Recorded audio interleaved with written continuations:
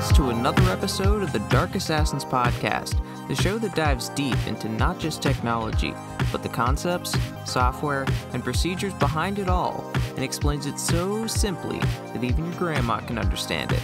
As always, I'm your host, the Dark Assassin. I hope all of you had a happy Thanksgiving, seeing that this episode is coming live to you after Thanksgiving, but for me, it is happening before Thanksgiving, since I'm recording it before, obviously, but I am about to do something that is probably fairly sacrilegious, because I'm about to shoehorn computer science and software development into somewhere it has no business being, that being into Thanksgiving. And that is coming up later in this episode, so be sure to stay for that. But first, let's start off with our trivia question, and we are going to be doing something a little bit different this week for our trivia question.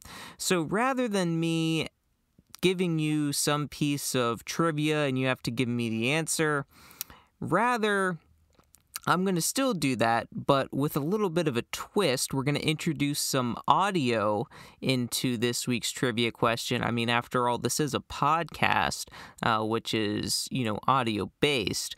So this week's trivia question is: the following audio comes from which operating system? And here is that audio.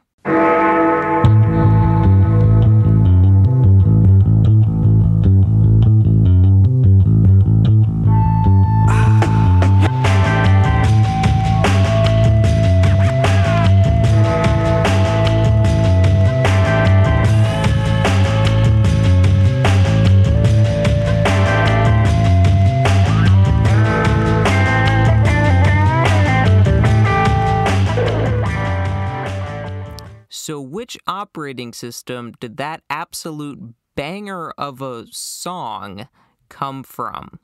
And that is your trivia question for the week. So operating systems, as you well know, have to have some pretty good security, because people are going to be using the operating systems, and them being hacked and have ransomware infect them and all that stuff is obviously less than ideal. And one way to combat, different types of malware and improve your cybersecurity awareness is to hear a cybersecurity tip. So let's get into this week's cybersecurity tip.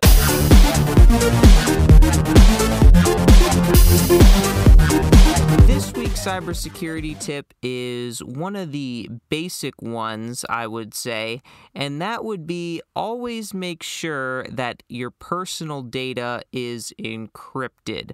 And I think this is becoming a bigger deal, obviously, in recent years, say compared to the early 2000s or the 90s or the intro to computing, back in the 70s and 80s, because nowadays a lot of your personal information is online, not just like on the web, but like digital on either your computer's hard drive, SSD, flash drive, network attached storage. It's in a lot of different places in a digital format. And that's obviously not good if a threat actor somehow gets a hold of that, because if they get access to something like your bank account information or your social security number, you're just asking for all kinds of various types of fraud to happen. So one way to prevent that is to ensure that all that data be encrypted. You think about it with all the various kinds of things that you probably have on your computer, whether that's like medical records that you have digitized medical records, tax returns, other tax information, bank information from job applications.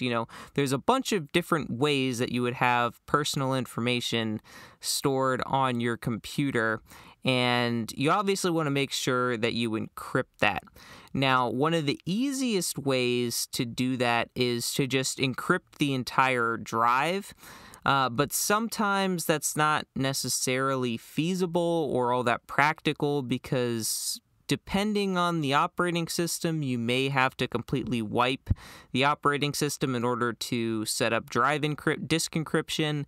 Another option is, depending on what operating system you're on, you might not have access to be able to encrypt your disk. Now, even if you do fall into that category, I think the most basic version of Windows, at least it didn't used to have the BitLocker, which is their disk encryption thing. I don't think it used to have that. It might be different now, but you could still go with some third-party solution to do your disk encryption.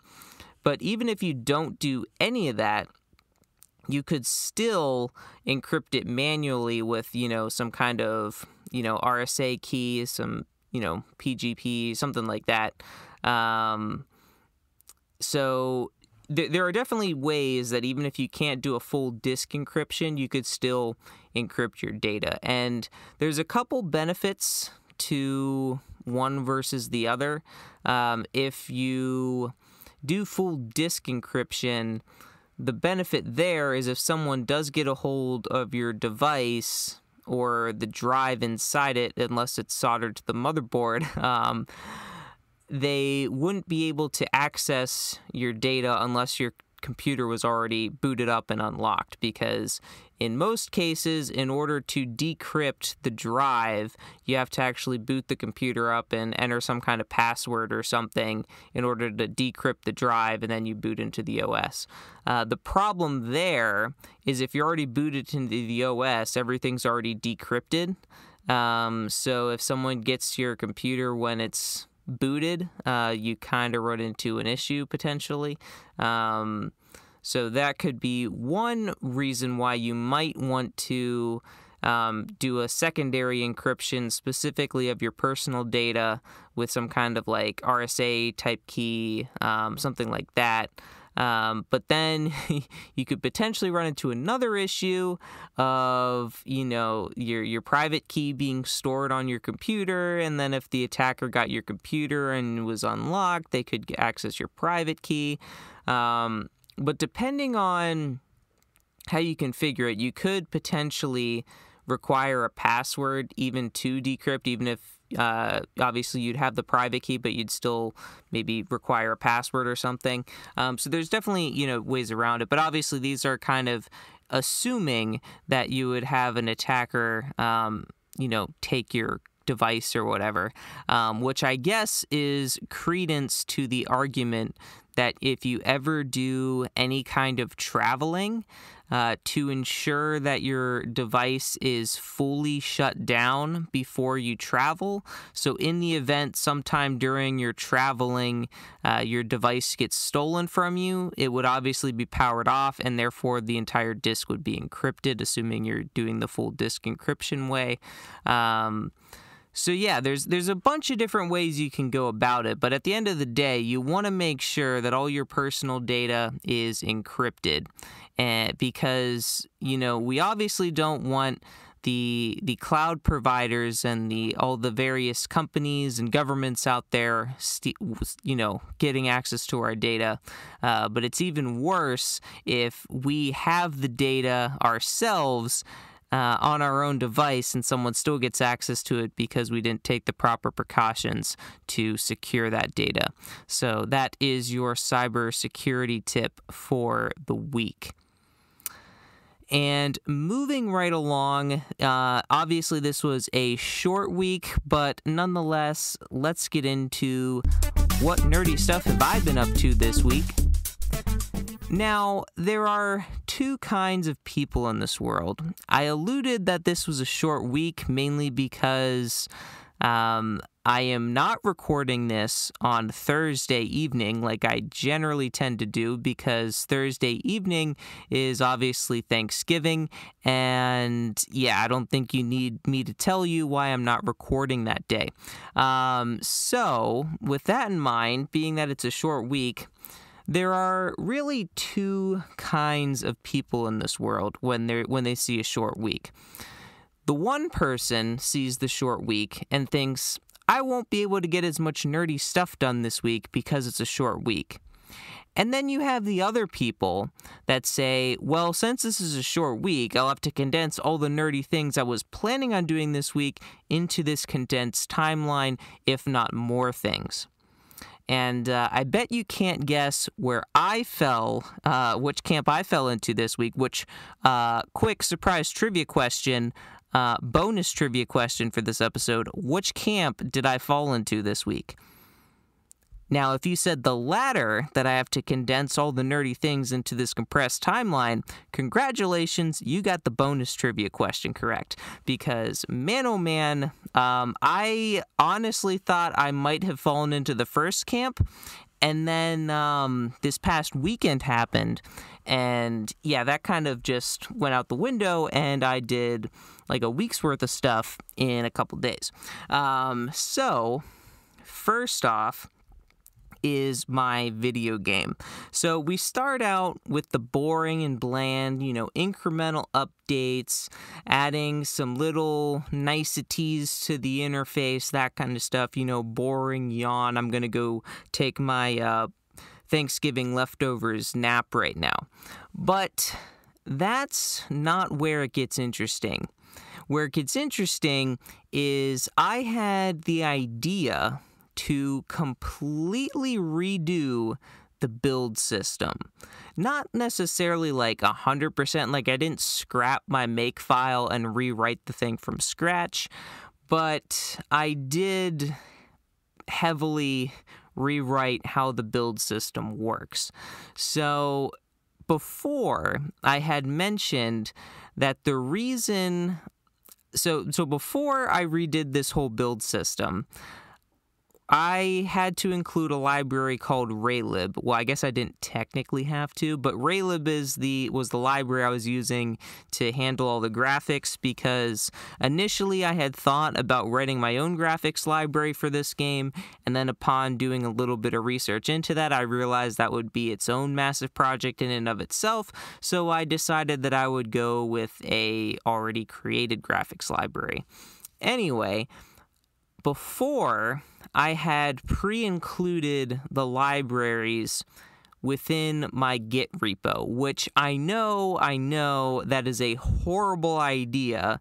You should not include libraries within your Git repo for a few reasons, one of which being it makes your Git repo super bloated, because generally libraries are fairly large and take up a lot of space, and if you're constantly updating them, that's a lot of big files, and it's just not a good idea. But the reason I did it was just to make my life easier, that whenever I downloaded my source code onto a new computer or something, everything was already there, ready to go. I didn't have to worry about installing any, external libraries or dependencies aside from, the standard build tools that you need to actually, build code. So I didn't have to worry about any of that, which was kind of the main reason I did that. But after a few times of updating the libraries, I figured, and I did see, I think Raylib actually dropped a new release of their library anyway, like within, I don't know how recently, but I did notice the version they had as the latest release was newer than the one I had, and I had already updated the version in my repo at least 2 times. I think Linux was 3 times because I had a issue with older, more legacy, quote-unquote, versions of Linux. But anyway, I decided, I'm just going to build the library from source. And to be honest, this actually provides a lot of benefits. On the one hand, though, it has a drawback. of it makes the initial build and compile of the game take longer, right? Because now, in addition to actually building the game from source, I also have to build the graphics library it depends on from source as well. So that obviously takes a little bit of time, although because it's a library, I really only ever have to build it once, and then the only time I would need to rebuild it is if I wanted to update the library with the latest Raylib changes. So that's really the only time I'd actually have to, rebuild the library. So it's not like every time I'm rebuilding, my project, I have to rebuild the library. But it is something to consider, at least on the first build. But the other benefit is, one, I don't have to worry about constantly updating the Raylib library in my Git repo for the different operating systems. And another benefit is I don't have to worry about one architecture incompatibility, and I don't have to worry about glibc incompatibility. So before, one of the issues I ran into was I'm assuming the developers of the Raylib library, when they pre-built the libraries and put them in the releases, I'm assuming they built the Linux version, the x86 64 Linux version. I'm assuming they probably built that on Ubuntu 22.04 due to the version of glibc in Ubuntu 22.04, how common Ubuntu is as a Linux distro, and the issue I was getting when I was trying to build my game on Red Hat. So when I was trying to build on Red Hat being an enterprise Linux distribution, all fancy-like, it has older versions of packages, mainly for stability's sake and the whole enterprise thing, yada, yada, yada. But because of that, when they built the Raylib library with the newer version of glibc, it added its own functions or whatever that was specific to that version of glibc that older versions didn't have. So when you tried to run the library, which granted I was using a shared object library at the time, which actually aside from that, I think regardless, it probably still would have caused issues because the library would be still probably pulling from glibc anyway, but that's neither here nor there. The point being, the library didn't work with Red Hat, even though it was an x86 64 compatible library. So in layman's terms, the architecture that the library was built for is the same architecture that my Red Hat instance was running, meaning that they were both speaking the same language. The problem was the library was using vocabulary that the Red Hat version didn't quite understand because its dictionary hadn't been updated. That's basically what was going on here. So in order to fix this, I just recompiled the library on the Red Hat instance, and then everything worked fine. So by compiling the library myself, just, downloading the source code and building it myself, this is not an issue, because as long as the system that I'm building for is able to build the library, which, assuming I've installed all the dependencies, which I had to install anyway to be able to install my game because it relies on Raylib, I don't have to worry about the graphics library incompatibility anymore. So I can build it on basically any system I want, and also I'm not limited to the architecture. So getting back to the architecture here, one of the limitations that my game had previously was I only included the x86 64 versions of the library for Linux, Windows, and Mac OS. Meaning if I wanted to, say, try to build this game on an ARM system like my Raspberry Pi, I wouldn't be able to. Because going back to that language thing we talked about, the Raspberry Pi has an ARM architecture, and ARM is its own instruction set, just like x86 is its own instruction set. We're talking about like the CPU level here. So basically, when I would try to compile the code, the library would be in x86, and that is a completely different language than ARM, which is what the Raspberry Pi is expecting. So rather than a vocabulary difference, we're talking about a complete language difference here. So it just would not work. But now, because I'm compiling the library from source, I'm actually able to build my game on my Raspberry Pi. Now, granted, it takes a while, building this library from source in addition to building my game from source. So it takes a little bit, but it can do it, which is definitely something I was never able to do before, and I am definitely happy about. So yeah, it was a fairly decent overhaul, and also because of that, I also had to modify my Ansible playbooks that I use to automatically deploy, basically to auto build for the different architectures. So I can be, developing on a Mac, I could be developing on Windows, I could be developing on Linux, and I could just run this playbook or run multiple playbooks to automatically deploy my source code to one of the other, environments I want to build for, whether that's Linux, Mac OS, or Windows. I can automatically deploy my code there. It'll unpack it, build the code, build the executable, package up all the dependencies, send me back the archived version, whether that's a DMG for Mac, tar.gz for Linux, or a zip file for Windows. It'll send me back that file, and then boom, just like that, I have the fully built game with all the dependencies and resources it needs included, and it's good to go.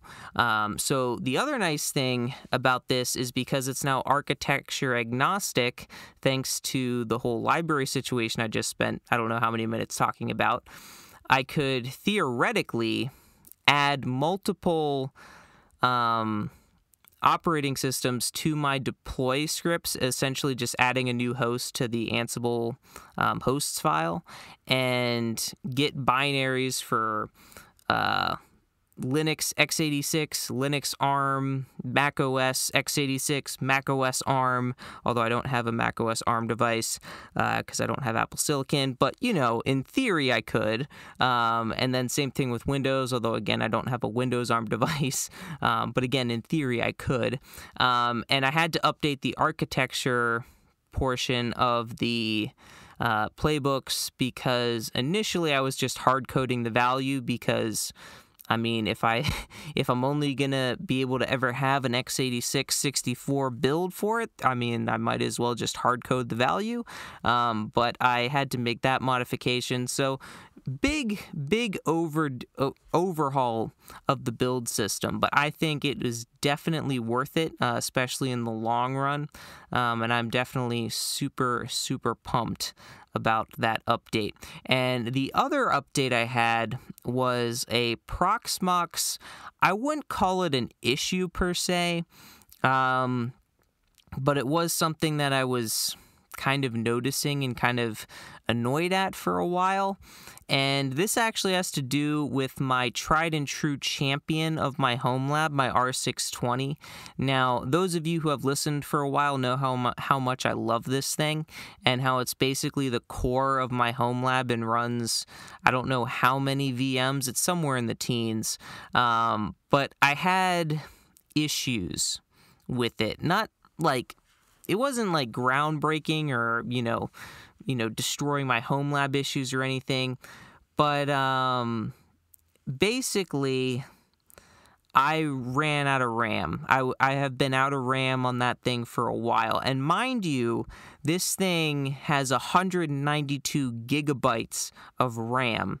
Yet through somewhere in the teens worth of virtual machines, I was completely maxed out on my RAM and completely maxed out on the swap.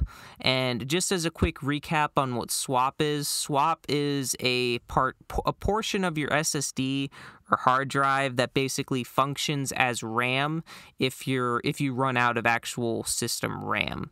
And the main reason that I was concerned about this, I guess we'll say, is for one thing, if you're using swap, it's obviously going to be a lot slower than RAM, because while the swap is acting as RAM, it's still having to go to your disk, which, if you're familiar with how, computer architectures work, you pretty much never want to go to disk if you care about speed and performance, because it's a lot slower to go all the way out to disk than it is to, access CPU cache or even system memory. It's a lot slower to have to go back out to disk and back in.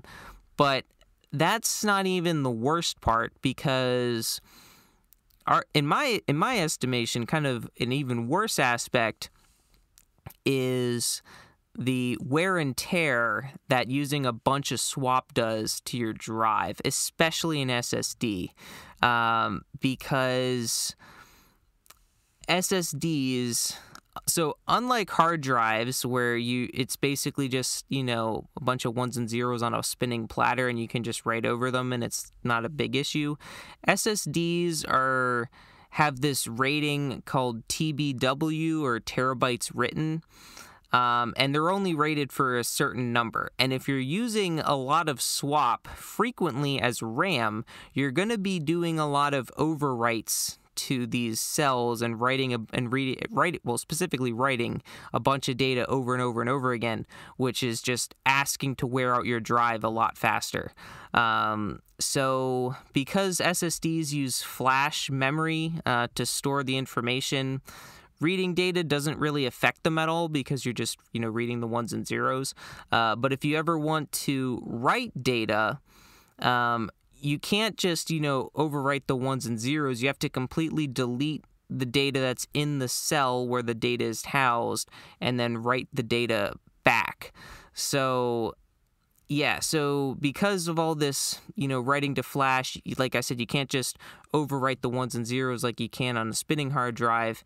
In order to overwrite the data, you have to completely delete all existing data before you rewrite it. So this kind of, over time, slowly degrades these cells, and eventually what causes the SSDs to fail once they reach that terabytes written threshold. Using a lot of swap is generally not ideal. Now, as in all reality, you, depending on how optimized the system is, you may or may not even notice that you're using swap, but it's just something to take note of. If you're constantly using a lot of swap, you might need to rethink how you're managing your system's memory. So this had been actually going on for quite some time now. I don't really remember how long it's been going on, but it's been going on for at least several months. And for the life of me, I could honestly never figure out why I was running into this issue, because on numerous occasions I counted up how much RAM all my VMs would take up, and even taking worst case scenario that they were using the max RAM I allocated for them, and I was honestly never getting anywhere close to 192 gigs, yet somehow I was using more than that for my my RAM allocation. And I couldn't figure it out, because I think the math was adding up to I don't even know if it was adding up to 96 gigs. Well, actually, I think it probably was more than that. But one of the calculations I think I did, which was just the current system RAM that each VM was using, I think it came out to 56 maybe, which, I guess shouldn't be all that surprising when most of my VMs just kind of sit there and do nothing and are basically only using maybe a gig, maybe sometimes a little more, a little less, but not too much. so I couldn't figure this out. But then I realized it was because of ZFS. So one thing, if you ever played around with ZFS, one thing ZFS loves is RAM, and it loves it.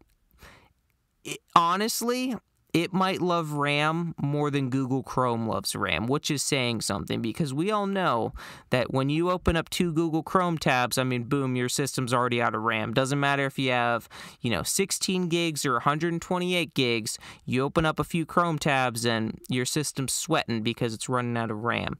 It's obviously a little bit of hyperbole, but ZFS loves RAM. And specifically, it uses this as kind of like a caching system to help improve your performance for your reads and writes and whatnot. And in some instances, this is actually super beneficial to have a large RAM cache for all your drives, to be able to easily access different files and whatnot that you tend to access frequently, and really speed up those accesses and those transfers. So, I had a similar problem, but in reverse on my NAS, because on my NAS, the ZFS cache was only taking up half of my system's RAM, and I basically had 64 gigs of unused RAM, and I was like, this is not cool. I want more of this going to cache. But on Proxmox, I want it kind of the other way, because I don't want all of my RAM going to cache, because I need that RAM to be used for my VMs. So this is one thing you have to know about ZFS. By default, ZFS uses 50% of your RAM. Now, it doesn't use 50% all at once. So if you shut down your system and boot it back up, it's obviously not going to take up 50% of your RAM right away. But over the course of you accessing and writing data to your pool, that's where things will be added to the RAM cache, and the cache will build up to that 50% mark. Now, there are ways that you can obviously configure this to be more than 50% or less than 50%, but the default is 50%. And like I mentioned, the main benefit to it, and the main reason why you would want a large cache, is to improve your read-write performance of your drives. So if, for instance, you have a pool of spinning Rust, like I do in my NAS, a bunch of hard drives. Obviously, hard drives don't have as good of read-write and input-output performance as SSDs do. So if you have a large RAM cache, the chances of you hitting a file that's already in the cache is a lot higher than if your RAM cache was a lot smaller. So, and if you hit something in that cache, then obviously the transfer is going to be a lot quicker. And also, when you're trying to write data to your drives, if you can just write it to that cache, write it directly into RAM, you're obviously going to have a lot faster write speed, and then the pool can slowly write that off to the disk as needed. So there are definitely some good benefits to have a large ZFS cache, but like I mentioned, it's not exactly ideal when you're trying to run an entire home lab infrastructure alongside that. So the general guideline from what I saw online was you should at least allocate 2 gigabytes of RAM for the cache as a bare minimum, and then add an additional gigabyte per terabyte of storage in your ZFS pool. So one of the examples was if you had 8 terabytes of storage in your pool, that would be 8 terabytes plus the 2 for the base. So so you would want at least 10 gigs of RAM set aside for your cache. But another thing to note, though, is the minimum. It also, in addition to having a max RAM cache, ZFS also has a minimum RAM cache, which is I believe 1/32 of your system's RAM. So if you set the max cache to be less than that, ZFS will just ignore it and not and just pretend like it doesn't exist. So if you have a server, a hypervisor, or something like that that has a ton of RAM, and you want to reduce the size of the ZFS cache, that is one thing you kind of have to be mindful of, is if you go too low, even if you're within, the 2 gigabyte base plus 1 gig per terabyte, rule, you potentially could be less than the 1/32 for the minimum. So basically, what you end up doing there is you just have to set the minimum to be lower than the maximum you set, and that kind of takes care of things. So with this in mind, I was able to set a new max limit. And now I freed up so much of my RAM to the point that I'm now using like around or a little less than half of all the RAM on the system. So before, I had all 192 gigs of RAM fully utilized, plus the 8 gigs of swap fully utilized. Now I'm using like, I forget what exactly it was, but I think it was around like it's somewhere in the 90s of gigabytes of RAM. I think once I kind of cleared everything out of swap and did the initial reduction, I think I was at around like just under 96 gigs, so right about half, which kind of falls in line because I gave 16 gigs of RAM to the ZFS cache, plus some overhead for Proxmox in general, and then, you add the RAM for the VMs, so that kind of is more in line with what I was assuming my VMs would actually use as far as RAM is concerned, rather than using all of the RAM on the system. So I guess my bank account can rest easy that I won't be making any more, that I won't have to make any RAM purchases on eBay anytime soon for my R620, so it's probably happy about that. So yeah, that was the crazy stuff that I got up to in this condensed week, but seeing that it is Thanksgiving, and, obviously you got to be thankful for everything. Thankful for the food, the family, the friends, everything in your life, your job, all that good stuff. But instead of, going over all the thankful things, I am going to be like that annoying uncle that you don't like that brings up politics at the Thanksgiving table and committing absolute sacrilege, Except we're not talking politics, we're talking computer science, because I am going to shoehorn computer science into the Thanksgiving conversation for a couple reasons. One, I think there's a lot of parallels here, which some of them I'm totally just making up, but others actually kind of have a potential decent learning aspect to it, kind of an analogy, I guess, if you will. So the first one being this idea of having things down to a science or planning things out and just going haphazard, just, throwing things at the wall and hoping they stick.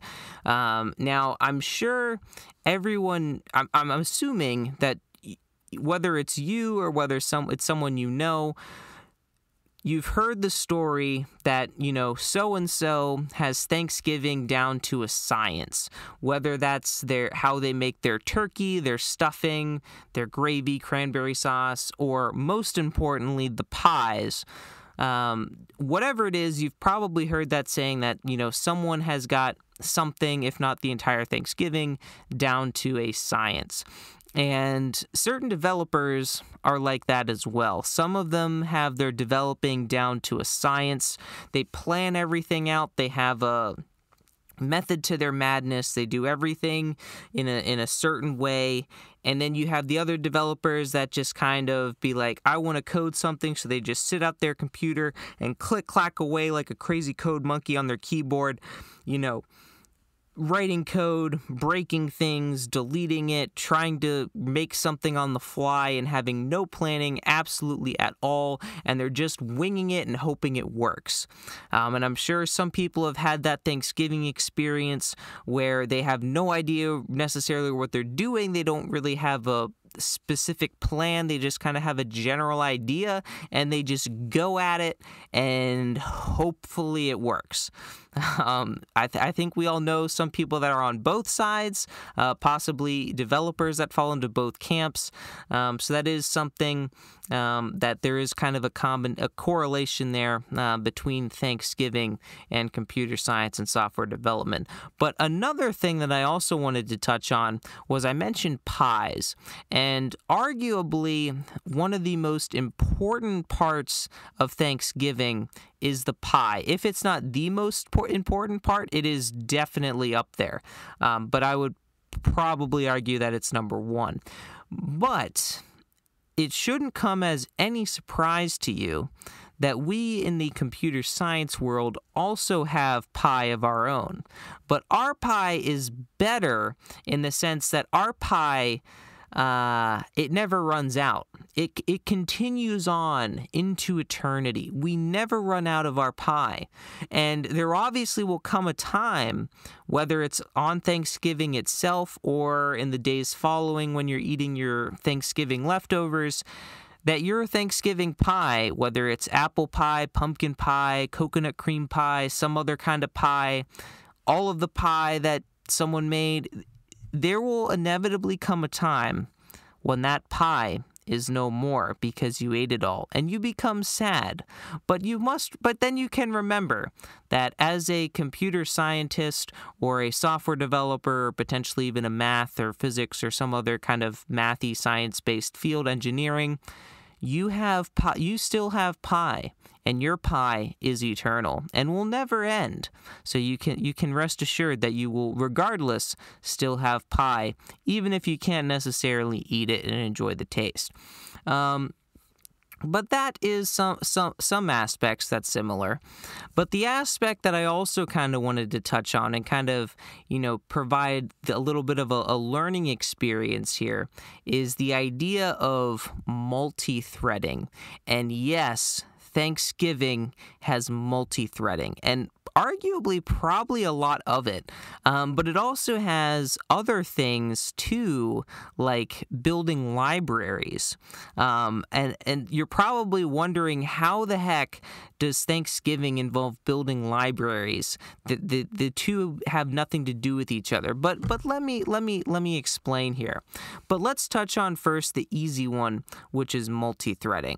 And I think this is probably kind of easy to see, because generally speaking, at least in the Thanksgivings that I've observed, there's never an instance where where something is being cooked and then they wait until that piece of food or whatever dish is completed before they move on to the next thing, right? Like generally, what I've seen at least is, you have your turkey going in the oven, you have one or two different things on the stove going at the same time, you have someone or maybe even the same person, preparing something else over on the counter. There's a lot of different things going on at the same time.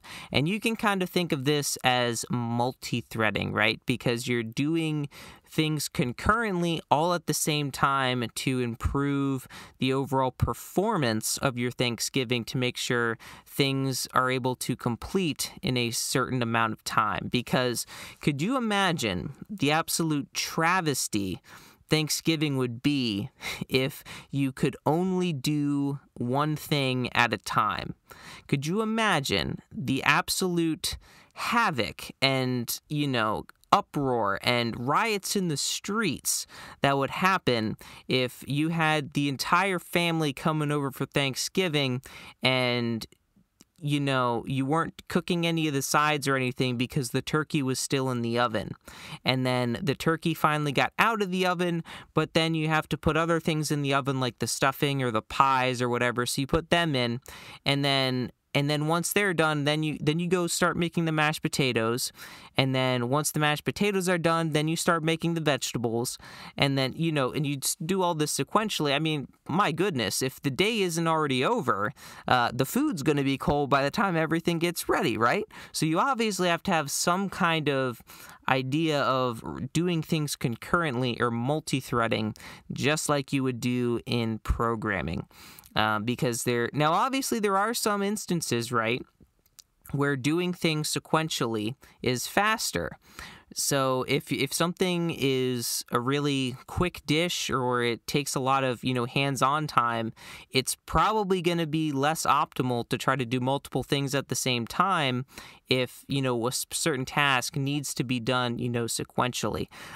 So this is where you could kind of rope in the idea of multiprocessing as well, or using multiple cores at the same time rather than just multiple threads. Now, obviously, multiprocessing would kind of assume that you had someone else in the kitchen cooking with you. Now, obviously, there's, that saying of too many cooks in the kitchen. Some people get mad if other people are kind of in their way. But, kind of that being the idea of, a little bit of a difference there between the strictly multi-threading aspect and the multi-processing, especially if we're talking like a Python instance where, multi-processing is like specifically for doing things on multiple cores, and multi-threading is essentially one core just doing multiple things at the same, not necessarily at the same time, but, switching between them. Whereas that's kind of in contrast to like a C or C++, where multi-threading is basically the same thing as multiprocessing, unless you want to get into like forking processes, but that's kind of a little bit different. But specifically, the multi-threading aspect with C and C++, it can obviously run on multiple cores. It's not necessarily specifically for one core. But anyway, that's, the kind of the idea that, there are some instances in coding where it doesn't make any sense to try to do things concurrently because, the overhead and depending on what you're doing, you might run into potential race conditions. So you'd have to add locks, which cause even more, overhead of threads waiting on one another. So there is obviously instances where multi-threading makes things slower, just like, when you're trying to prep stuff, are instances where if you're trying to joggle too many things at once, you could end up slowing things down or burning things or, whatever the case may be. But there are definite instances when it comes to prepping the Thanksgiving Day feast where multi-threading definitely makes a serious impact to making sure that the food gets ready on time. Now, I also mentioned the library aspect of the whole idea of, precompiling a library, and you might be scratching your head, how does that make any sense? But have you ever had a Thanksgiving where you either made something the night before or maybe even a couple days before, and then on Thanksgiving you just reheated it? Or or someone else brought over a dish to have at your Thanksgiving? I mean, I don't know about you guys, but to me, that sounds awfully a lot like a precompiled library, if you ask me. Because if it's you that did it beforehand, that sounds to me like you wrote the library ahead of time, and then you used it in your actual program, of course, your program being Thanksgiving, and the other hand being someone brought, a dish, whether they brought the pies, or they brought the green bean casserole, or they brought the stuffing, or whatever the case is, they brought their own dish that you then incorporated into the Thanksgiving Day feast. I don't know, to me, that sounds like, you were strolling on GitHub looking for some library to do something that you didn't want to write the code for, found a good library, downloaded it, and incorporated that into your program. And then you might be thinking, well, wait a second, what if you have to reheat something or something like that?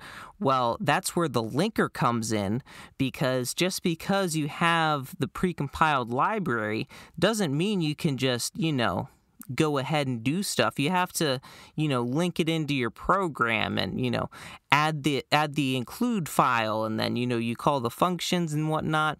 And then when you compile the code at the end, when you're linking everything together, then you link in that library. So, the other person already did all the work. You're just at the end, when you're putting everything together on Thanksgiving, you're reheating that dish or whatever the case is, and it's good to go.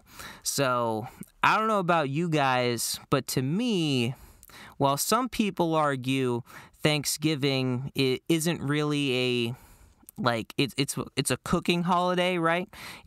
That's basically the whole point of Thanksgiving. Some people would argue that it's just for cooking. I would kind of argue that all of this is just an analogy, a very abstract, but as you saw in this episode, we kind of pulled back that curtain, and in reality, it might not actually be about food at all. In reality, it's all about, software development and computer science, if you ask me, because, it's got multi-threading, it's got precompiled libraries, it's got pi in it. Come on. If the multi-threading aspect wasn't a big enough dead giveaway, and the precompiled library aspect of people bringing over dishes and you incorporating them into one larger program or meal, if you will, if that wasn't a big enough giveaway, it has pi in it, right? Thanksgiving has pi. It's like the staple. If that's not like, the big flashing buttons saying like, look at me, I'm about computer science, I don't know what to tell you, because I think at this point we've clearly defined that Thanksgiving is not about food. It's not about cooking. It is indeed just one great analogy for computer science. So whoever it was back whenever, Thanksgiving got all the traditions that it did, they were definitely way ahead of their time. And I think, who knows, they might have even been like a time traveler or something that was from the future, and they were trying to, mask, these principles and ideas into Thanksgiving so that someone down the line won't have to reinvent the wheel, and they can instead pull from these ideas that they encoded into Thanksgiving to just be an analogy for things that we use in software development and computer science, so we don't have to, come up with them with ourselves. We can see them, from Thanksgiving. So, time traveler out there, I see you. Who knows? Maybe it was me. I don't know. But I see you, and we have definitely unpacked the truth about Thanksgiving. So I hope you enjoyed this kind of little fun tangent that we kind of went on. Obviously, this all being in good fun. I hope that you and all of your friends and family had a fantastic Thanksgiving, got to spend some quality time with each other, and hopefully had some pretty good food as well. And with that, I think we should get back to our special trivia question for this week, which is, the following audio comes from which operating system? And I'll play that again for you right here.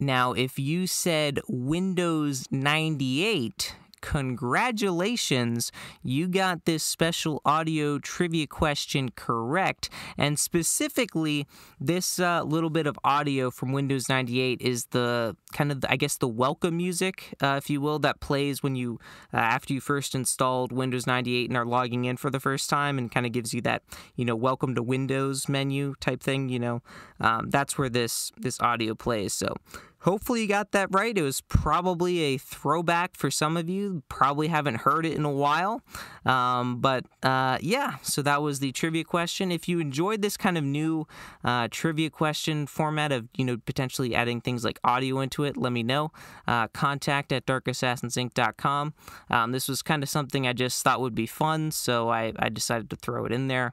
But if you have any questions or topics or comments for future episodes, you could, of course, shoot me an email at contact@darkassassinsinc.com.